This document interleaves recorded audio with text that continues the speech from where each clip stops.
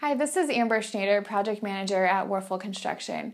We're back at the LGH-UHS Behavioral Health Hospital today, looking at the building construction. You can see that we now have steel erected in about half of the building, and we just passed a phase that had the roof deck on and some of the exterior sheathing is up. You can see we've also got most of our undergrounds done here in the building, and we're moving into the parking lot area.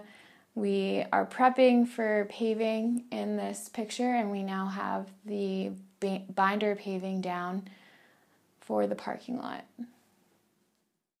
Thanks for watching, and make sure to follow us on social media for more updates.